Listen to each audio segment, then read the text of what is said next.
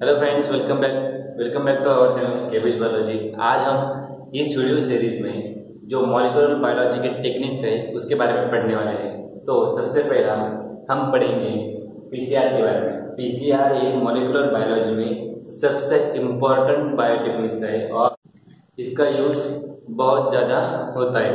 तो पीसीआर क्या है, उसका प्रिंसिपल क्या है, उसका मैकेनिज्म क्या है, इसके बारे में आज हम इस वीडियो में देखेंगे और उसके आगे के वीडियो में हम देखेंगे उसके डिफरेंट टाइप्स और डिफरेंट टाइप्स में सब जो टाइप्स है पीसीआर के वो इंक्लूड होते हैं। उसके बाद अलग अलग टाइप के पीसीआर के टेक्निक के ऊपर अलग अलग वीडियो आपको इस वीडियो सीरीज में मिल जाएंगे। तो सबसे पहले हम पीसीआर ये शब्द का और इस वर्ड का पीसीआर मीन्स क्या, polymerase chain reaction.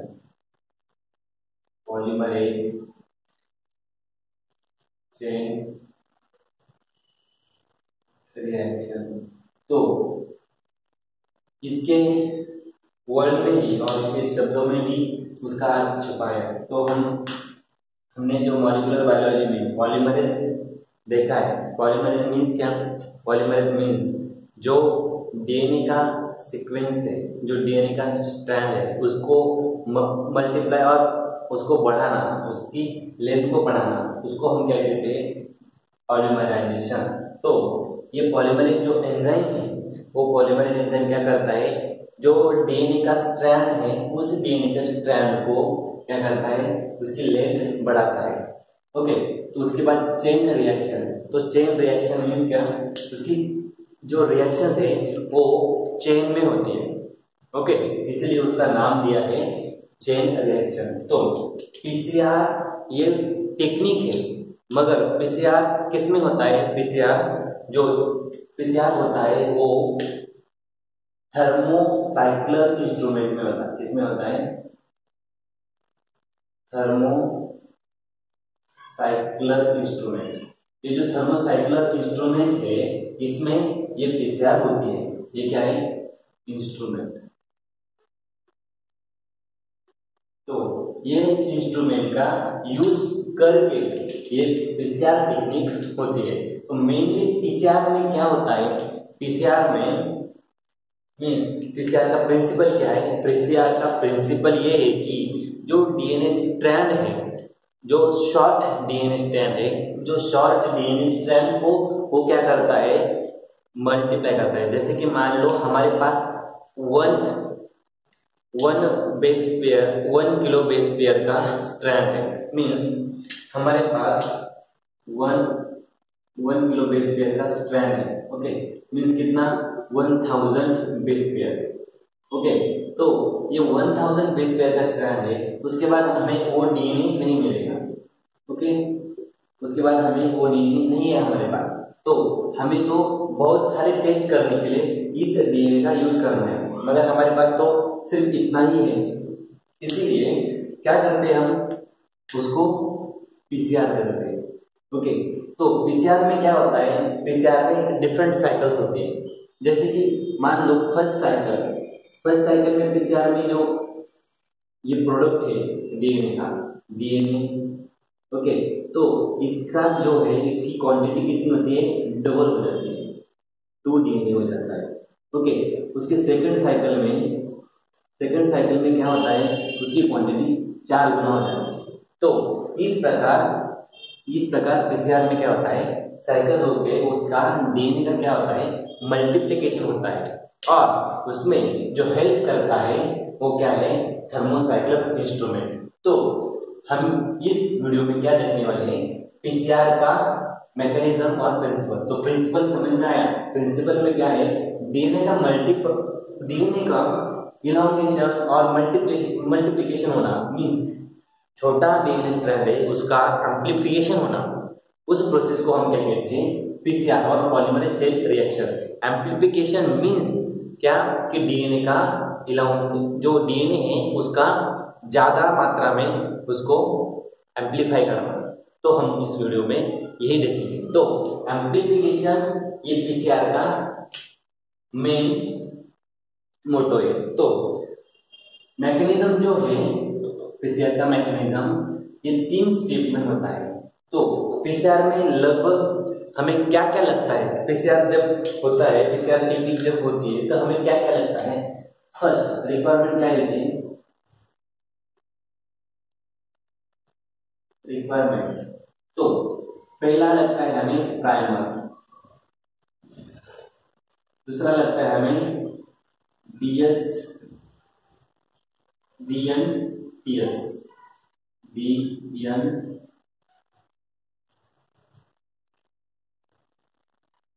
ट्राइन्यूक्लियोटाइड phosphate. Okay, उसके बाद लगता है हमें प्राइमर हो गया, पॉलीमरेज,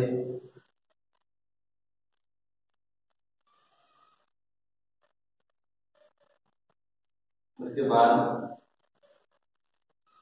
थर्मोसाइक्लर।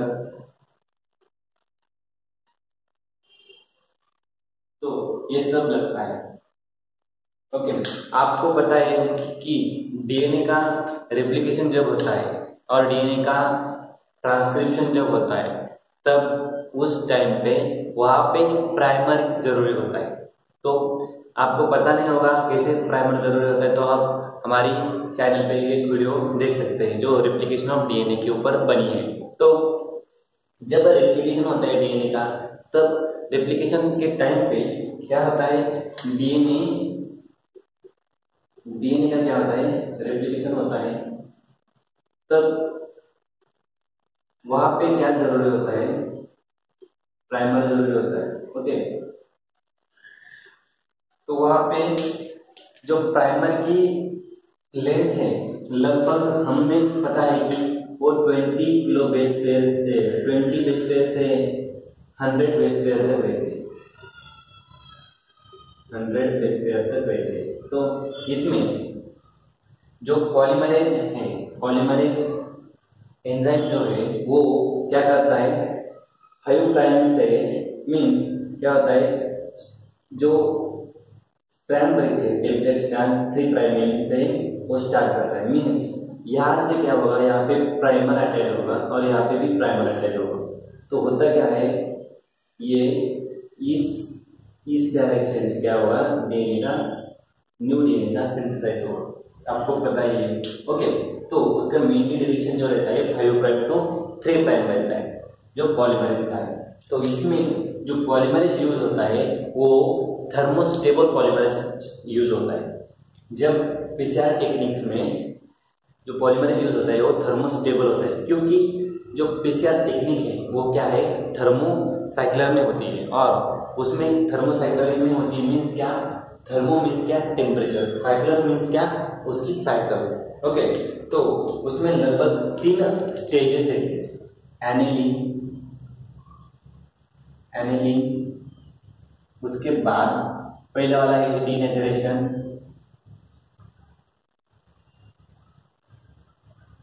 दूसरा वाला है एनिलिंग और तीसरा वाला है इलोंगेशन।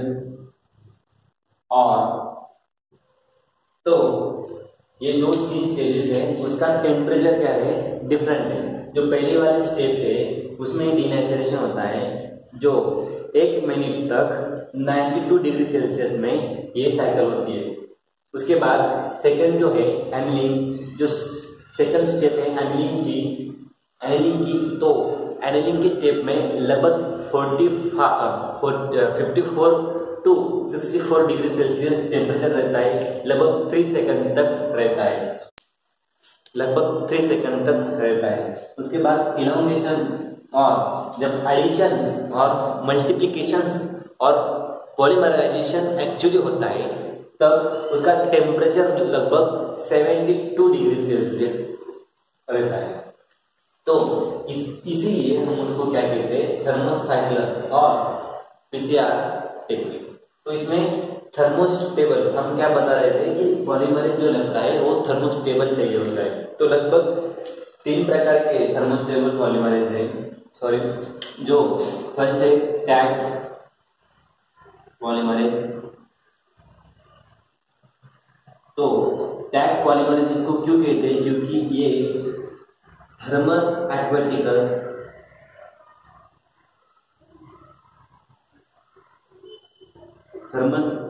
पॉलीमरेज जो बैक्टीरिया है, थर्मोफिलिक बैक्टीरिया जो है, उसमें से ये पॉलीमरेज क्या होता है, निकाल के इसमें यूज होता है।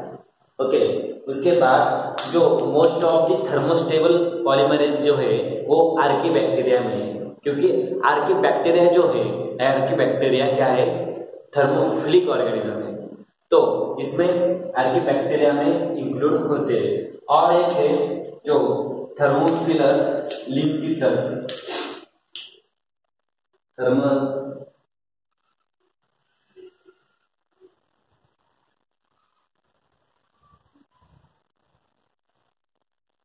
लिम्फिटस। ओके, इसमें से भी हम पॉलीमरेज निकाल के पीसीआर में यूज कर सकते हैं। तो मोस्टली जो यूज होता है वो क्या होता है, tag polymerase. Tag polymerase means क्या, थर्मो एक्वाटिकस का जो पॉलीमरेज है वो इसमें यूज किया जाता है।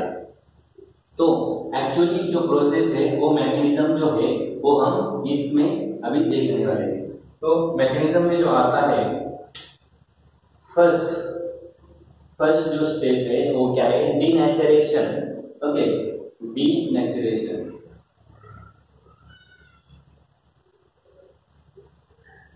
तो डीनेचरेशन जो है वो लगभग एक मिनट तक क्या होता है, 72 डिग्री सेल्सियस तक टेम्परेचर इंक्रीज किया जाता है। और जो डीएनए है,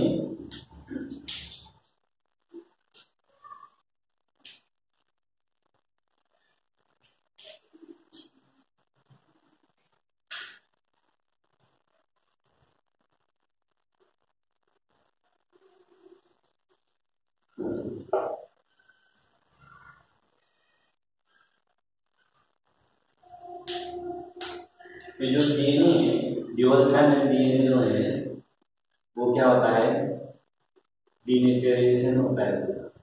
उसमें से जो हाइड्रोजन बॉन्ड है, जो हाइड्रोजन बॉन्ड किसमें प्रेजेंट रहते हैं, नाइट्रोजन बेसिस में जो हाइड्रोजन बॉन्ड प्रेजेंट रहते हैं, तो वो क्या होता है,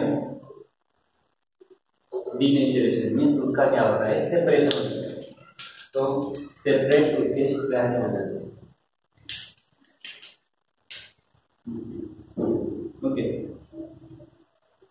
5 प्राइम 3 प्राइम 3 प्राइम 5 प्राइम, तो ये हो जाता है। उसके बाद होता क्या है, उसके बाद यहाँ पे क्या होता है, 3 प्राइम पे जो प्राइमर है हमारा, वो प्राइमर यहाँ पे बाइंड होता है।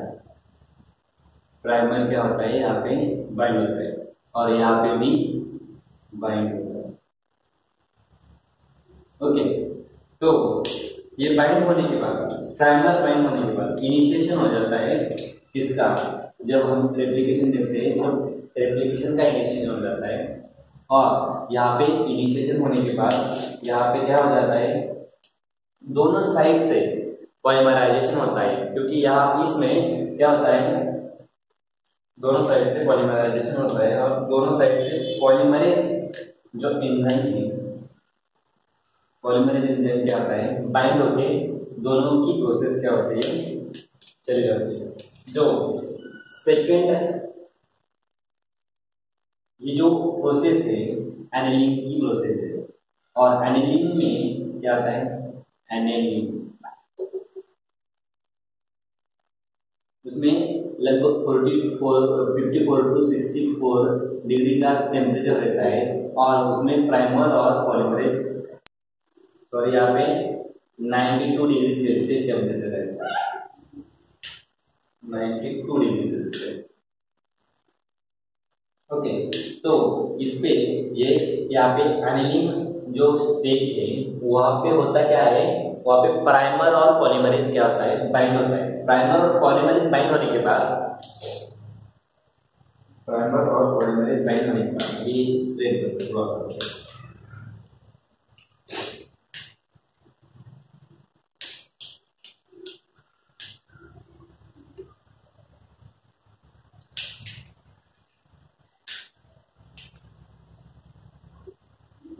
ये 3 प्राइम, ये 5 प्राइम, ये 3 प्राइम, ये 5 प्राइम, ये 3 प्राइम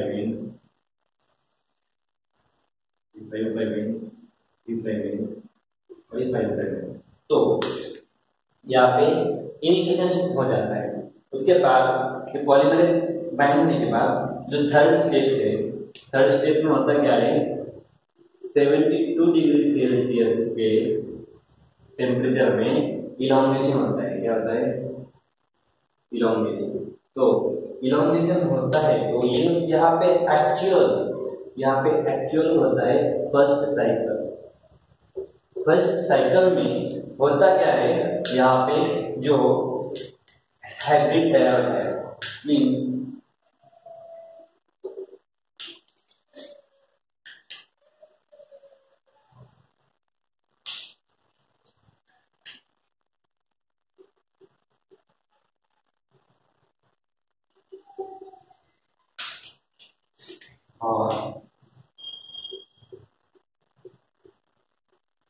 ओके, ये 2 डीएनए फॉर्म होते हैं। उसके बाद जब सेकंड साइकिल होती है, सेकंड साइकिल, तो सेकंड साइकिल में क्या होता है, सेकंड साइकिल में ये दोनों हाइब्रिड हो जाते हैं, 4 प्रोडक्ट आ जाते हैं ना।